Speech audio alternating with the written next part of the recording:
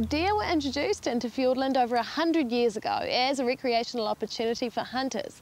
However, by the 1930s, deer had run rampant, demolishing huge areas of native bush. Deer control through venison recovery is a crucial way of looking after Fiordland's pristine environment. Let's find out more.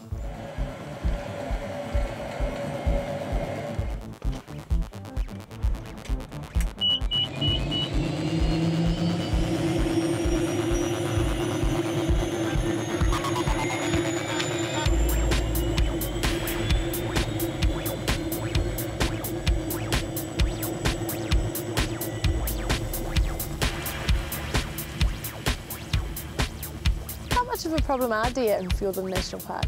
They had a pretty big impact over a very short period of time. They're targeting the really sensitive alpine herbs that hold good value for the deer, and they're also moving back onto the alpine tops. So to see the deer reduced in these areas particularly is very important. They're not a problem provided they're managed, and that's where the venison recovery operators play a big part. They have been taking out around about 5,000 deer from Fiordland National Park every year for the last few decades. So they play a critical role in conservation management in Fiordland right across the 1.3 million hectares.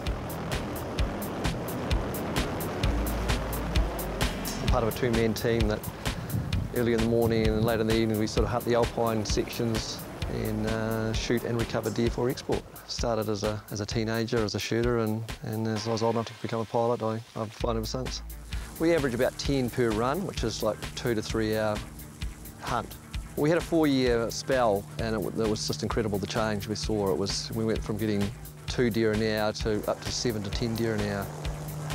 Do you notice a difference in the vegetation after the deer have been removed? Overnight. When we came back after that 4-year rest, the deer trails were opened up and the browse was just quite incredible, the damage, but just a matter of a few years you can see the regeneration already. Quite incredible change. So it's a good business for you. Do you think you'll continue?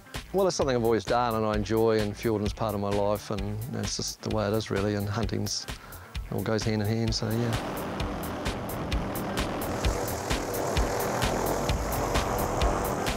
We set up some alpine vegetation monitoring in 2005, and we've been re-measuring that over the last couple of summers.